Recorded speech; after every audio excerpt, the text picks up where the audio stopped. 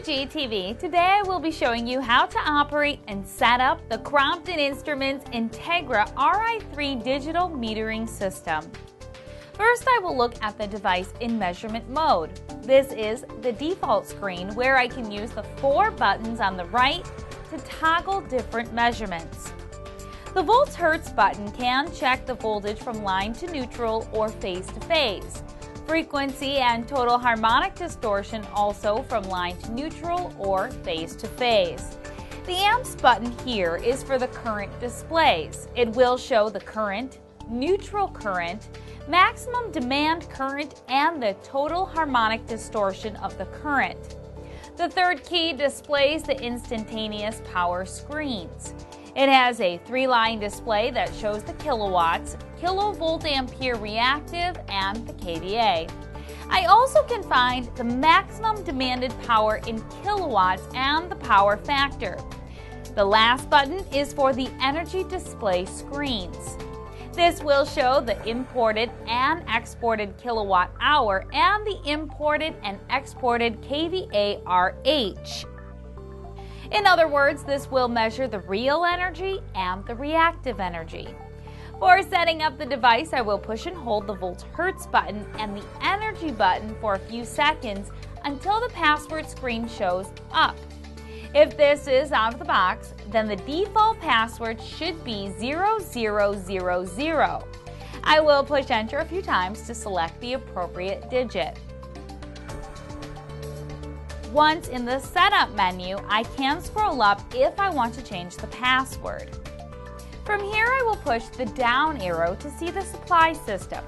This is currently set to 3-phase 4-wire. I can change this to either 3-phase 3-wire or single phase.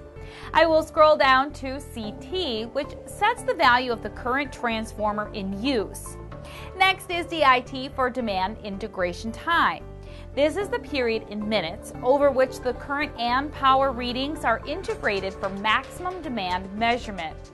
Currently, this is set to 60 minutes, but it is possible to set it to 30, 20, 15, 10, 8, or 5 minutes. I can also choose to turn this off. My next parameter is RSET to reset the cumulative energy and/or demand measurements to 0. The next parameter is COMS for setting the communication parameters for the RS485 interface. I can choose the format of either Modbus or the Johnson Controls N2 protocol. With Modbus, I can change the baud rate, parity, stop bits, network address, and order. With the N2 protocol, I can change the network address. The next parameter is for changing the relay pulse output. Here I can change the rate and pulse width. NRGY is the next parameter for energy. I can choose to change the units to kilo or mega and change the 1% limit on or off. If changed to on, power values less than 1% of the maximum range will not be included in the energy measurements. My next parameter is test. This will check all the display elements as well as toggle each element on and off. It will also display the phase sequence. The last parameter is SOFT, which will display the current firmware and build number. I can press the voltage button to go back to the measurement screen. Crompton Instruments Integra Ri3 digital metering system, along with thousands of other products and services, are available at galco.com.